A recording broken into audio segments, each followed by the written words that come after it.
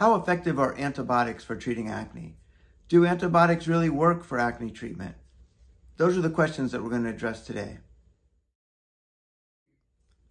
Welcome, I'm Dr. Arthur Colsky. I'm founder and medical director of Advanced Acne Institute, a dermatology practice that only treats acne. So we specialize only in the treatment of acne.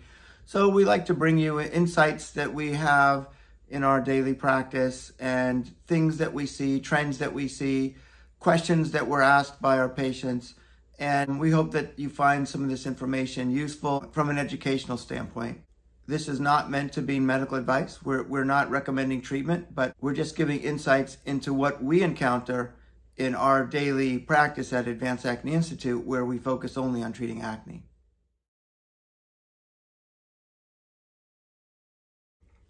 So in today's discussion, we're going to talk about the use of antibiotics in treating acne. So how effective are they? Do they really work? So this is a common question that we encounter in our day-to-day practice. We have patients wanting to know how effective the antibiotics might be if they elect to use them for their treatment. And parents of teenagers want to know if antibiotics are an appropriate choice. And this is a discussion that is commonly had. So the first thing we need to do is to understand how antibiotics work in treating acne. So acne is not an infection, so we're not using antibiotics to cure an infection. Acne is a degree of inflammation that has a lot of different factors at its roots. So let's just review those briefly so that we can understand better how antibiotics actually work. So if you look at the little openings on your skin and you take a microscope and look inside, you'll see a structure that is composed of a hair follicle and oil glands. So inside the pores, you have this type of a structure. And the oil gland attaches to the hair follicle and they form a common opening onto the skin surface, and that's where you see the little opening on the skin when you look in the mirror. So deep inside this pore is where acne originates. So one of the first steps that occurs is the ability of hormones, certain hormones that are circulating in our bodies, to turn on the oil gland. So that's how oil glands know that they're supposed to make oil. The hormones, together with other factors that are present as well, they influence the oil gland to begin production of oil. So this oil, called sebum, makes its way from the oil gland out through the opening onto the skin surface, and it keeps our skin moist and hydrated. And that's important because dry skin is not healthy. So the skin relies on this oil production to be healthy. Now in acne production, what happens is this normal process gets distorted. And for reasons that we don't always understand, the hormones activate the oil gland to produce too much oil, and it becomes very excessive. And the hormones also induce the oil gland to begin to close off at the surface, at the top, where the opening occurs onto the skin surface. The interaction of the hormones and other factors onto the oil gland and onto the structure of the pore begin to cause that opening to close off, and that creates a different environment in the oil gland where bacteria can then grow, and the bacteria grow excessively, and ultimately the whole process causes inflammation, and this inflammation is what ultimately leads to a pimple breaking out on the surface of the skin. So that's the process of acne formation. Now that process may be triggered by excessive hormones that occur in puberty as we become teenagers, or it might be because of some other reason that too many hormones of that type are being produced, or the oil gland may be becoming too sensitive to the even normal values of hormones. So there are a lot of factors. There are many different steps in that process that we don't completely understand. But once acne forms, it's usually because of the inflammation that occurs in this type of a stepwise process. So where do antibiotics fit in this process? So antibiotics work normally for infections by killing bacteria. The antibiotic actually has a role in disrupting the ability of the bacteria to grow, and the bacteria stop growing and the infection is cured. However, in acne, as I said, this is not an infection. This is an inflammation. So antibiotics also have the ability to reduce inflammation. Now, certain antibiotics are good at that. And we use certain types of antibiotics in dermatology to treat a variety of inflammatory conditions, even though there is no infection present. And it's the same for acne. So we use antibiotics because they have this anti-inflammatory capability. Now, the ability of these types of antibiotics to also kill the bacteria that are growing inside the acne-prone pores can also be a factor. It's not really well known how important that factor is in controlling acne, but it could be something of importance as well. So antibiotics have at least two different mechanisms that they could contribute to helping the skin improve when somebody has acne. Now, going back to what we described as the process of acne formation, remember that one of the first steps was the ability of hormones and other factors to trigger the oil gland to begin its overproduction of oil and to begin other changes that lead to acne formation. So if we use an antibiotic, what are we targeting? Well, we're targeting mostly inflammation and bacterial growth. So is that where acne has its roots? Not really. The roots are where the hormones and other factors begin to enhance the production of oil and all of the other changes in this oil gland that ultimately lead to acne formation. So if we use antibiotics, are we really using something that's getting to the root of the problem? Probably not. So there are other things that we could use that target more at the inception of acne rather than one of the symptoms. In other words, once acne begins to form and once inflammation sets in, then that's already a manifestation of the initial problem.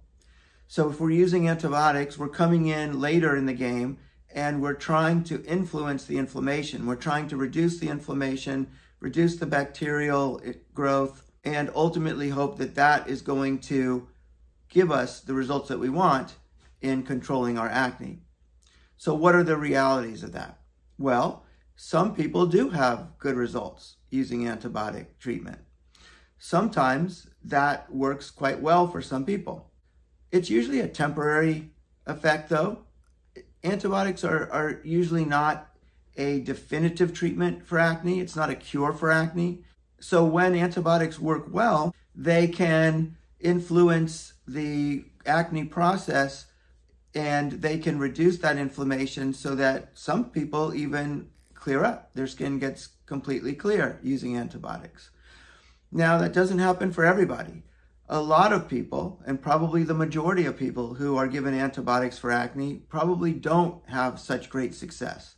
And at the Advanced Acne Institute, we see that quite commonly. We have a lot of patients that come to see us having been treated with antibiotics by other dermatologists, and they're just not getting better. And that's a very common theme. So antibiotics are not a panacea. So we don't expect antibiotics to cure acne once and for all. Now, they do have utility, however. So for example, antibiotics can be a very useful tool when a patient can't use a different treatment for medical reasons, or when a patient is reluctant to use a more effective treatment because of concerns out of potential side effects. So antibiotics do serve a role. And what we find at Advanced Acne Institute, times when we rely on antibiotics would be in those circumstances. For example, a parent is concerned about using a more aggressive treatment and they want to start with something a little more comfortable for them. Now, most people are comfortable with antibiotics. They're used to antibiotics. Most people have taken an antibiotic before in their lives for some reason, an infection of some sort. So it's an easier treatment to initiate rather than going straight to something that's more aggressive. Another time that we like to use antibiotics is in situational circumstances. For example, somebody who is breaking out a lot because they're under a lot of stress. For example, they're taking exams at school, or there's a life event that's very stressful, or they're having stress at work. These are common scenarios when people tend to have acne breakouts because of the stress. And it's usually a short-lived occurrence. People usually don't continue to have that type of stressful situation for their whole lives. So it's a good place to strategically use an antibiotic, because in those circumstances, we find that sometimes they can be very effective, and we're only using them for a short period of time. Another time that we like to use antibiotics, if a patient comes to see us and they've never used any treatment before for their acne, and it's their first time coming to the doctor to have a prescription therapy, sometimes an antibiotic is a good place to start. That's because we don't know if they're going to have a good result or not. Some people, as I mentioned earlier, do have a very good result with antibiotics. But even though the majority of people, at least at the Advanced Acne Institute that we encounter, are not having the greatest results with antibiotic, some people do, and it's a good place to start as we're thinking about other options. And sometimes as we're preparing to use a stronger option, using an antibiotic first gives us a chance to assess its value, and if it doesn't work, then we're in the preparation stages to use something stronger once we encounter an inability of the antibiotic to produce good results for us. So those are good times that we like to use antibiotics. Now, the least favorite time to use an antibiotic would be a patient who comes to us who's had acne for many years. They've tried a lot of things and nothing has really worked out for them. In those types of situations, we find that we would prefer to talk about other options that might be more effective than antibiotics. Also, we don't like to use antibiotics for very long periods of time. Now, we encounter patients sometimes who have been seeing other doctors and they've been receiving antibiotic treatment for over a year, some of them 2 years, some of them 3 years.